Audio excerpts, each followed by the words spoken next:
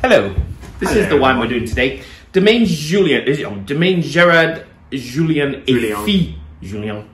Aloxe Corton, Les Valozieres, 2018. Now, first of all, I like this label. We need more retro labels with the sort of ripped look around the edge. I like... Where's that sort of... is that a glass, or is that a cup, or is that a bowl?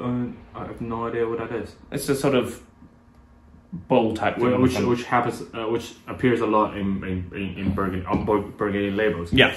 So, but anyway, I like the retro-y sort of label. I think it's really... you know, we don't need them all like that, but we need more like that. So, you know, that immediately appeals.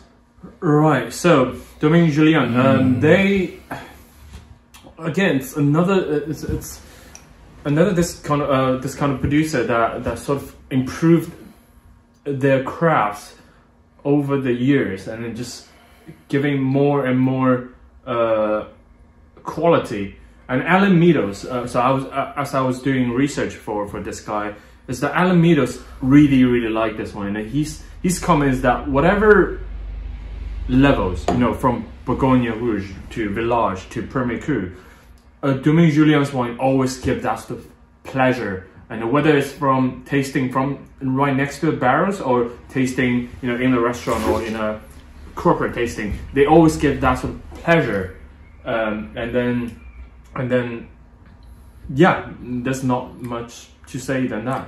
This has a lovely, bright, but really sort of serenely pretty nose. It's got the fruit there, but it's not sort of going, we're raspberries. It's going, I'd like to invite you to the experience of raspberries.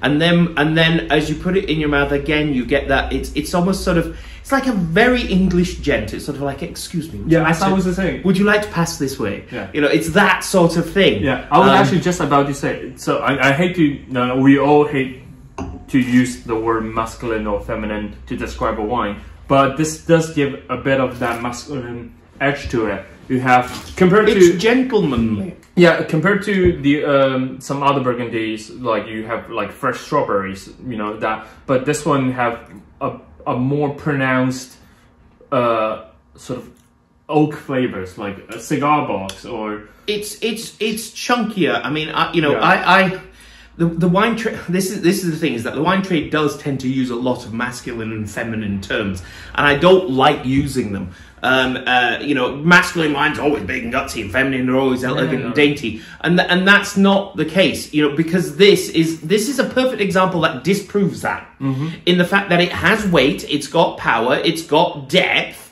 which would normally have traditionally been masculine wine, but it's really sort of, it's also really delicate. Yeah. So you can't, this is why you can't use these terms anymore. English gentleman wine. This is just, I mean, there is, I mean, you know, it's that sort of like, you know, just courteous sort and polite and,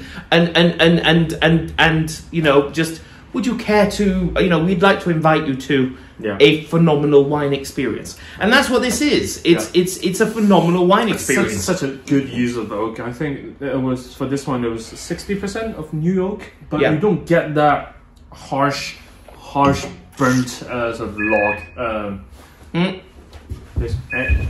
Sorry for the phone. Yeah, exactly. We're actually recording these early in the morning, way before we're actually open. 60% new. Yeah. What a great way to start. I know.